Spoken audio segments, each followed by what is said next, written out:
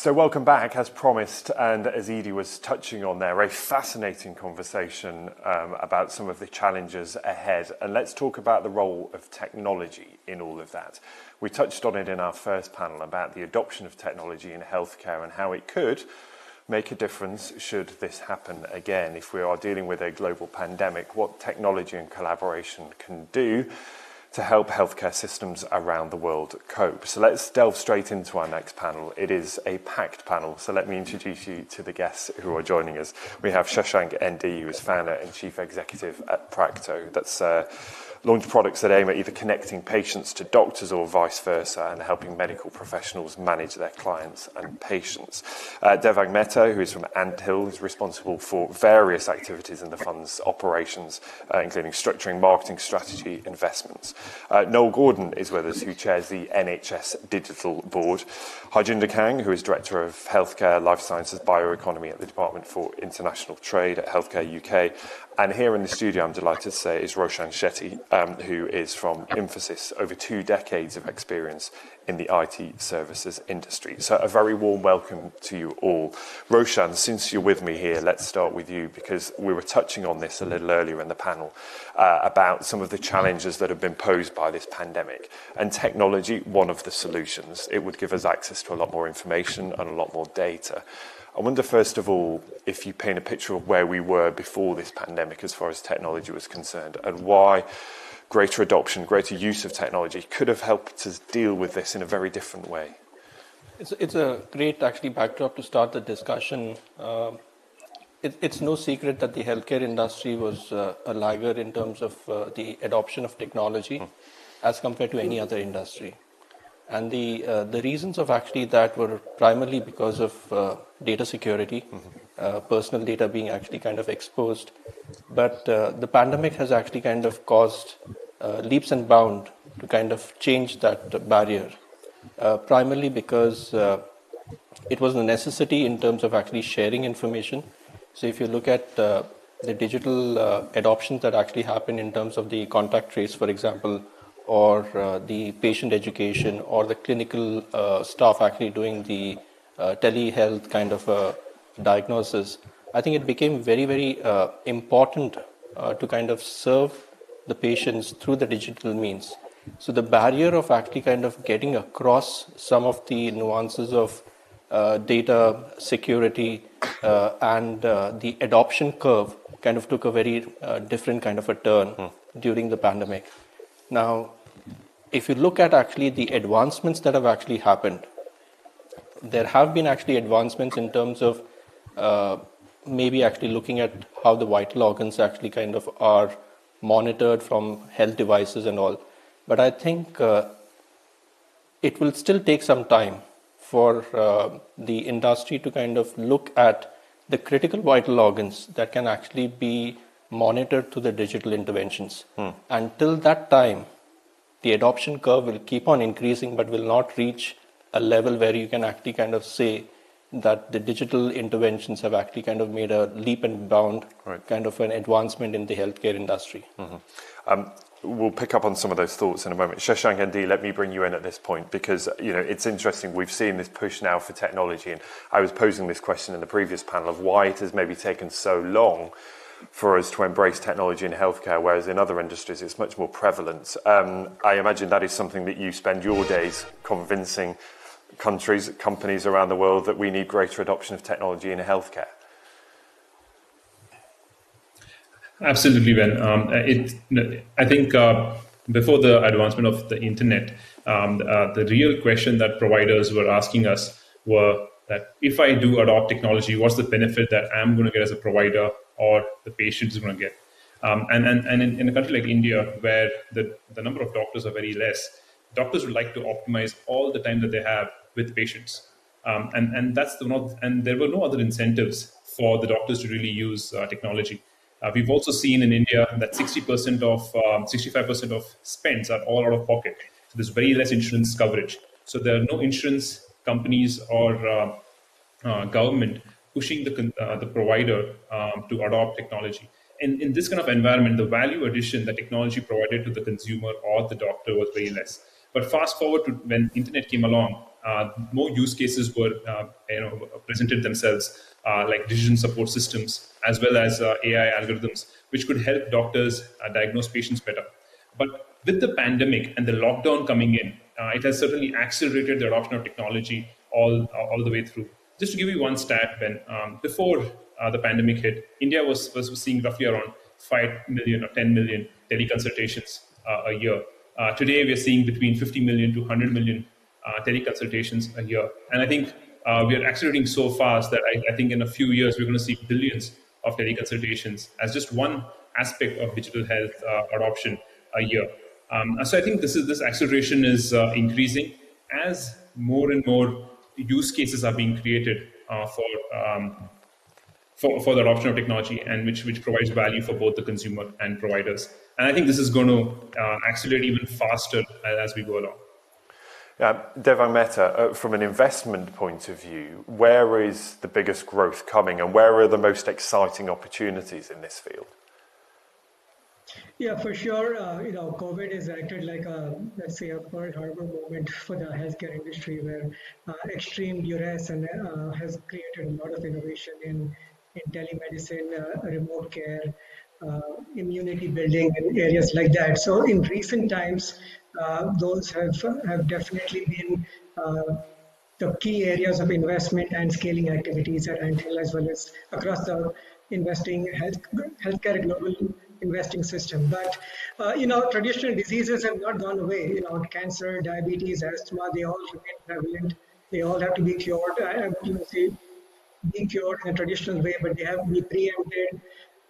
They have to be done through precision medicine, the segment of one, where just treating someone with cancer through chemo and hoping and praying is not acceptable anymore. So I think what COVID has accelerated also is the need for personalized medication, precision medicine, holistic immunity that encompasses not just keeping fit, but keeping fit through a holistic system of traditional Indian medication as well as a westernized system. So all these areas have translated into a lot of innovation from the early stage ecosystem, and we continue to see a lot of exciting plans moving forward.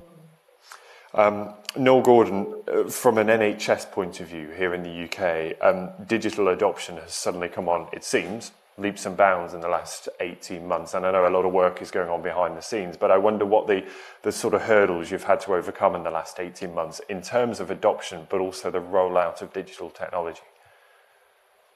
Yes, thanks, Ben, for having me on the panel. And just to set the record straight, I'm the former chair of NHS Digital.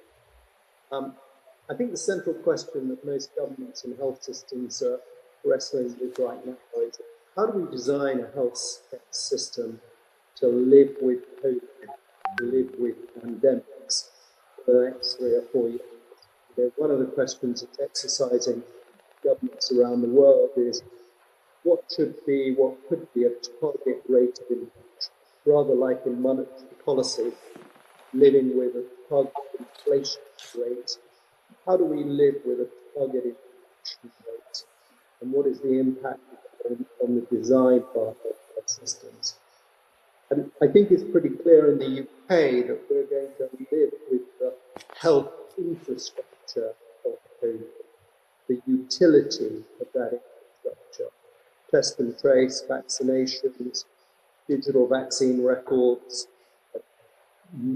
developing the NHS app to be much more of a personal healthcare record, or indeed a prevention observatory than we have known in the past.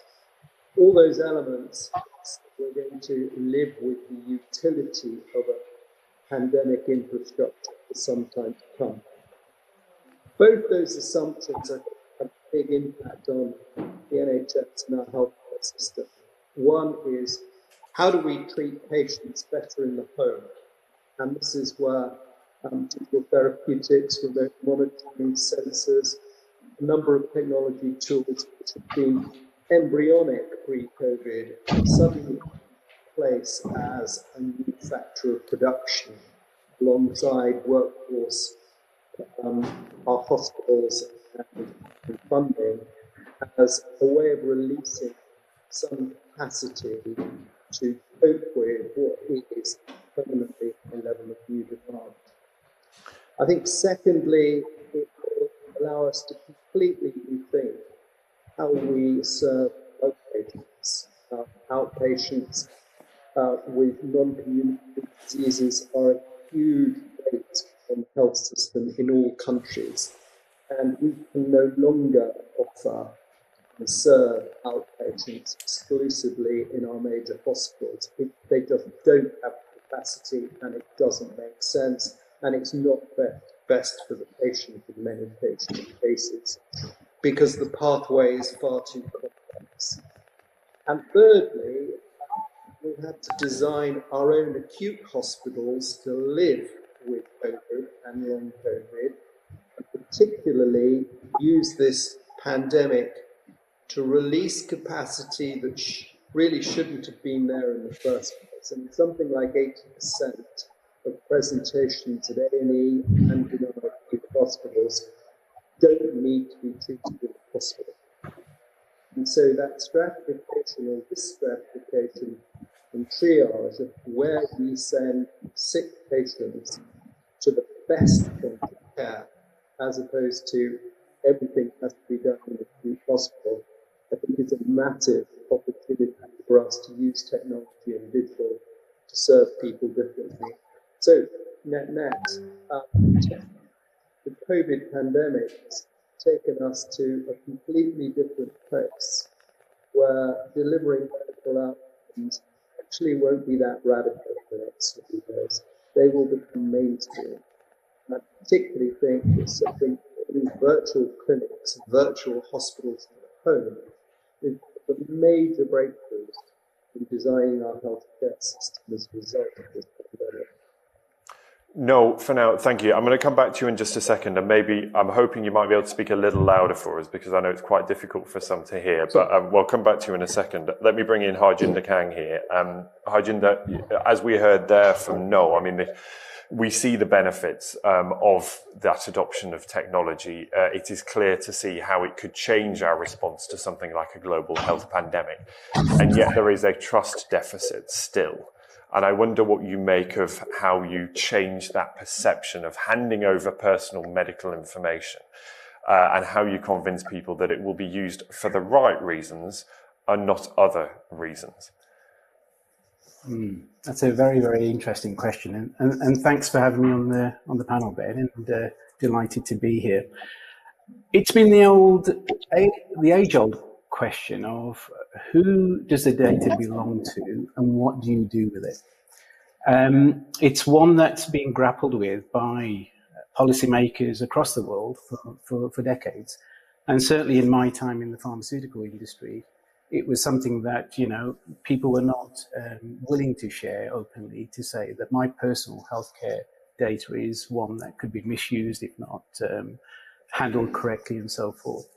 My personal view is that over the pandemic period, certainly the healthcare sector and maybe the pharmaceutical industry, the perception in the public has changed and dramatically changed, in that it's gone from being an unknown and misunderstood industry to one that's potentially become like the savior of the world at this point in time, in terms of the way that the vaccines have been discovered, developed, rolled out across the world, and the impact that they're having on bringing some degree of normalization. I think the other thing that's sort of happened as well is that there was an evolution going on with respect to technology adoption and the utilization of data within that technology. That has just gone completely beyond the trajectory that it was on. So that, it's now becoming quite normalized that you are openly discussing your health record, your health situation across the internet, across various media capabilities. And certainly my two daughters are in the NHS on the front line in both doctors, and effectively they haven't seen patients face to face for quite a while, and effectively are seeing patients remotely, as Noel mentioned earlier, in terms of virtual clinics and virtual diagnoses. I think this is here to stay now. I think we are changing the mindset of patients to say that you don't need to be in a shiny, brand new hospital or a brand new clinic in order to get healthcare provision. And Harjinder, sorry to interrupt. I mean, is it just a case of pure generational issues that younger people are much more willing to adopt technology and therefore are much more likely to trust it and what it is used for, and it is maybe older patients who are still struggling to come to terms with it? Or does this more fundamental a trust issue regardless of your background? I would have said it was a generation issue before the pandemic. I would say now it's actually becoming normalized, doesn't matter what age group you are. I think there's always going to be the younger groups are more savvy with the technology and are able to use all the different media much more adequately than the older generations. But even that's not true anymore. I mean, even my parents, we've been Skyping during the pandemic to keep in touch. So people have now started to use technology as a communication medium on a much more regular basis and are much more comfortable with it. I think the trust element is one that still is needing a lot of policy work, a lot of understanding in terms of how far do you go with this data, because it's actually critical to the future development of the new technologies that have just been discussed, whether it's genomics and personalized medicine, whether it's the way that you actually are preventing disease rather than curing disease, because you know what people face in terms of risk going forward, in terms of their genetic makeup. All of these things are miraculous things to come in terms of medical developments over the next, few decades. But it will require individuals to be very assured as to what happens with their personalized healthcare data and what it's used for and what it's not used for. And that's all in the gift of the policymakers, and that is probably the big discussions going on right now. Yeah. Roshan, let me bring you in as well here. I mean, paint a picture, if you will, of what technology might allow us to do that we're not currently able to do, and I guess how that will then better prepare us to deal with another pandemic. So maybe I think, let me start with an analogy. When I was growing up, I was actually kind of seeing the Star Wars series. Mm-hmm. And if you remember, I mean, pretty much everything that you actually saw in the Star Wars series is a reality today. Apart from two things that I can remember. One is the transporter, which used to transport person from location A to B. Mm-hmm. And the other one was the tricorder, which was a medical device that the doctor used to actually kind of take it across the body and examine the vital organs and then prescribe there itself what needs to be done. So if you look at technology, right now, technology has actually reached a level where telemedicine, contact tracing, all these things are actually kind of virtually now the way of the new normal. Mm-hmm. I think even if you look at the hospital sector, the provider sectors, they've actually kind of adopted, I think about 44% of actually the providers have actually invested in actually technology related kind of initiatives. I think what would be the next step where technology would actually kind of play a big part is the whole cloud adoption, because data needs to be actually available across the cloud. And the pandemic has actually shown us that the vaccine, which was created in less than a year's time, was because of actually the sharing of information that actually happened across the medical industry. So I think that is a leap bound that I actually see will happen. That is the adoption of cloud. And data actually again shows that there's going to be a CAGR growth of about 11.8% on the adoption of cloud by 2026. So that's going to be a huge kind of a We're not talking about a very long time. It's not. Yeah. It's just a few years. Yeah. And the second part is actually going to be the entire human-centric design of actually digital equipments, because again, a survey actually shows that about 84% of the patients are actually fine receiving the advice virtually now, mm-hmm. and they are actually also fine using the wearables in order to kind of have some of their health-related kind of diagnostics done. And virtually everyone is actually ready to share their data. So your earlier question in terms of the distrust, in terms of sharing of information, I think that's behind us now with the pandemic.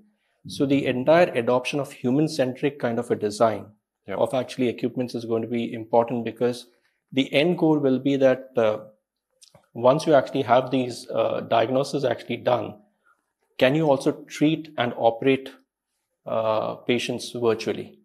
So that's going to be the next leap. So if I have to kind of sum it up, it's going to be the cloud adoption.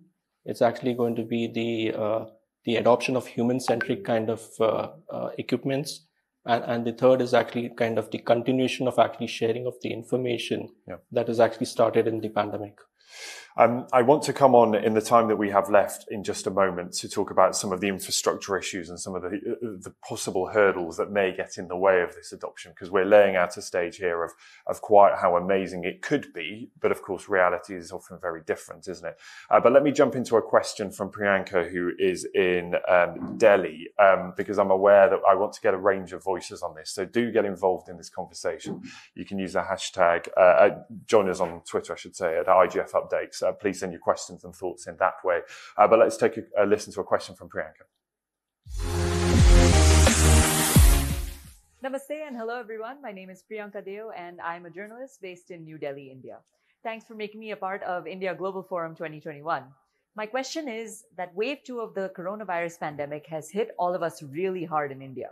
With me being 9 months pregnant now, I was especially scared since I was not eligible to take the coronavirus vaccine in India. What are the major factors we need to primarily look at in terms of health infrastructure to avoid mass panic and disorder in society? So Shashank, hopefully you could hear that. Let me put that question to you. We're talking about infrastructure, aren't we here?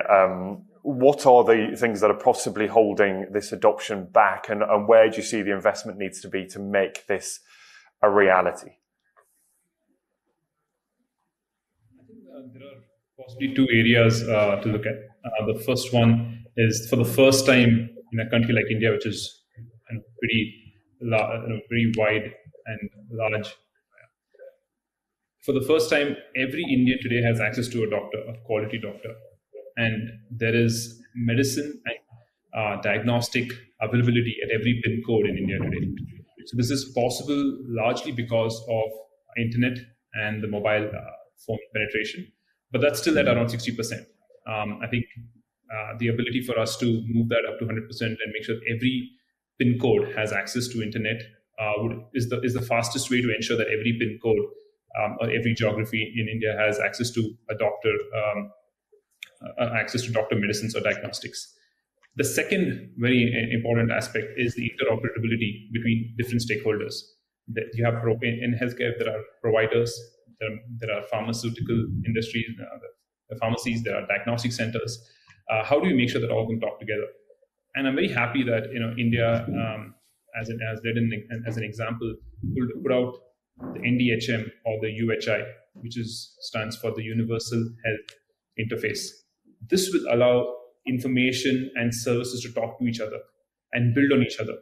And with this kind of infrastructure, you can actually make sure that all the different digital services and all the different stakeholders can actually talk together in a unison manner.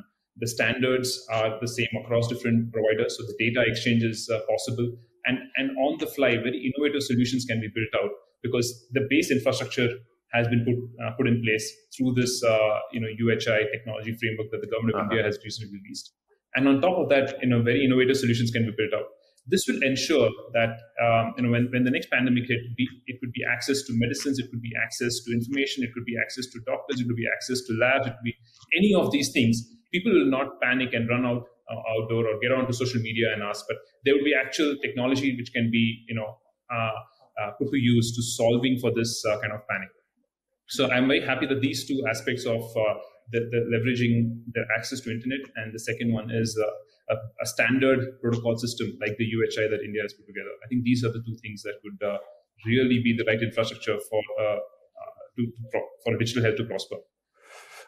Wonderful. I want to get around each of you, and we only have a brief amount of time left. So if I can ask you to keep these following answers pretty brief. But Noel Gordon, let me bring you back in at this point about how optimistic you are that the work that has been done so far and the leaps and bounds that have been made in terms of digital adoption so far this year, that momentum can carry on. Yes, thanks, Ben. And hopefully you can hear me better this time. We can. Thank you. That's wonderful. I am optimistic, and I think particularly we have to deal with technology in two spheres. There is the infrastructure of COVID, which I mentioned before, but there's also the infrastructure of technology needed to deal with the backlog of patients that we have, 5 million in this country today, who are still waiting for elective and non-elective care. And, they've been squeezed out of the system. So I'd like to be optimistic in two respects. One, we should put more resources into prevention. We lost an opportunity over the last 5 years by not putting enough resources into prevention. Most of what we did went to treat for very good reasons, but prevention never really hit the agenda. Now I think there's a huge realization amongst policymakers that we have to use technology differently for the prevention side of it. And secondly, there are some fundamental changes to the way hospitals operate that are going to stay, I think, for the foreseeable future. Yeah. I mean, digital front doors, AI, ways of looking at triaging patients and stratification of risk, post-operative follow-up by decentralizing care through technology. I think these are all fundamental changes to the flow of patients through the system that will actually result in a lot better outcomes as well. And Harjinder, what are you most excited about as far as what technology can deliver that, will allow us to do things in different ways? What is the thing that's on your radar right now?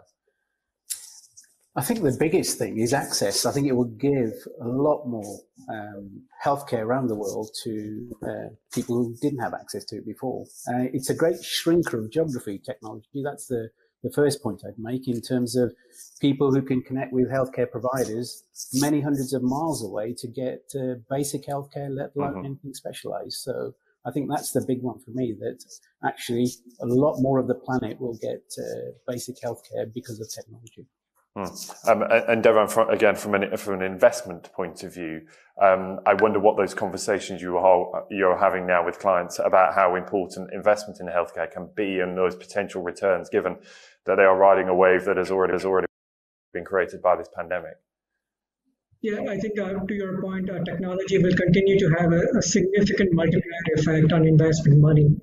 One of our portfolio companies, Chronic Care, as an example, reduces the time it takes a skilled nurse to measure a wound and upload it into the EMR by a staggering 95%. From 30 minutes down to 2. It's a perfect example of how a technology moving at warp speed can dramatically upend the entire economics across the continuum of the healthcare ecosystem and bring about hitherto unimagined efficiencies across the spectrum. It's been wonderful to get your thoughts on all of this. We're packing so much into the agenda today, so our time is tight, but I'm really grateful for you spending some time with us here at India Global Forum. To Shashank ND, to Devang Mehta, to Noel Gordon, to Harjinder Kang, and to Roshan Shetty, who is with me in the studio. My thanks for your insight into that panel.